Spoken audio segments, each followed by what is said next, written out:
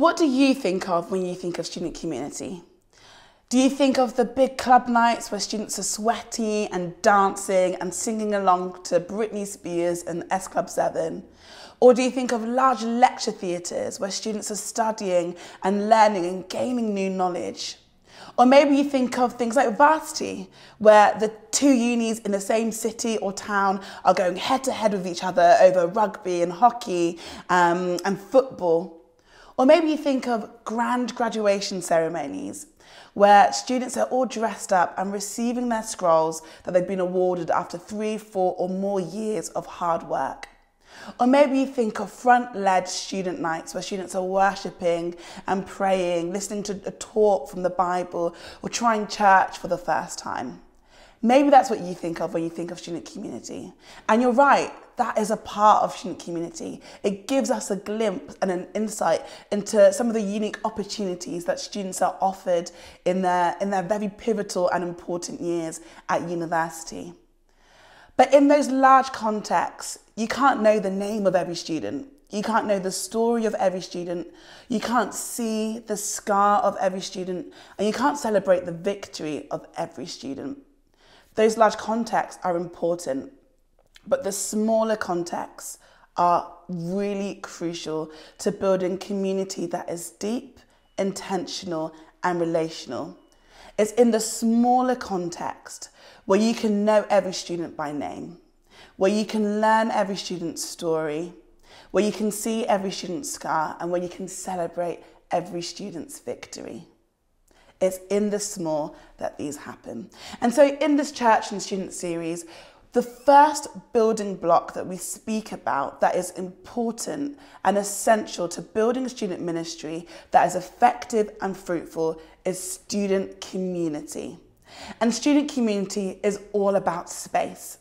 Space to learn, space to be seen, space to be known, space to know others, space to ask questions and be asked questions, space to eat and have fun with others, space to pray, space to worship, space to engage with scripture, space to wrestle doubt, space to grow your faith. It's all about space. Space to be loved by Jesus, to be loved by others, and to love others. Student community is all about space. And so unlike these big club nights and lecture theatres and front-led student nights, these spaces are best done when they are small. And I really want you to focus on that word, small. Because often in this world, we can despise the small things. We can see the small things as unimportant. Small doesn't seem that grand or, like exciting. But to Jesus and to the kingdom of God, small is significant, small is powerful. And these spaces are best done when they are small. And so as a church, let's not get wrapped up in numbers or seeing how many students can we get through the front door.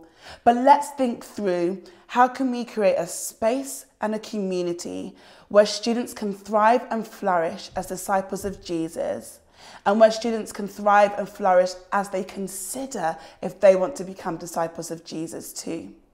It's in these small contexts, these small spaces where discipleship and mission go hand in hand as students gather to eat, to pray, to think, to chat, to learn, to talk, to celebrate, to share grief together, to share life together, to do things in the small space. There is value in the small. In the Bible, Jesus takes a small seed and compares it with faith. Jesus outworks his ministry with a small group of men. And Jesus sends out small groups of people to do big kingdom work, to share the gospel. And for centuries, revival and church awakenings began with small, intimate groups of prayer and with small groups of brave people being relentless in sharing the name of Jesus with whoever would listen. Small groups of students with Jesus at the centre is big for the kingdom, is big for student mission, because small is big for the student who has been noticed for the first time. Small is big for the student who has received prayer for the first time or who has learnt how to pray for the first time. Small is big for the student whose mind has just been blown as they've engaged with a new piece of scripture. Small is big for the student who's received breakthrough that they've been praying for years. Small is big for the student who's asked a question that they've wanted to ask for a long time, or who've been asked a question that they've been longing for someone to ask them. Small is big for the student who's been invited to gather around a table with others over food and drink, to fellowship, to laugh, to share life together.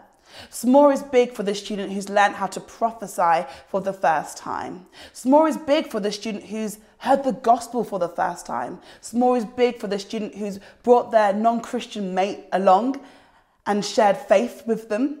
Small is big for students. So I want to ask the question to you: how small will you go for the sake of student mission?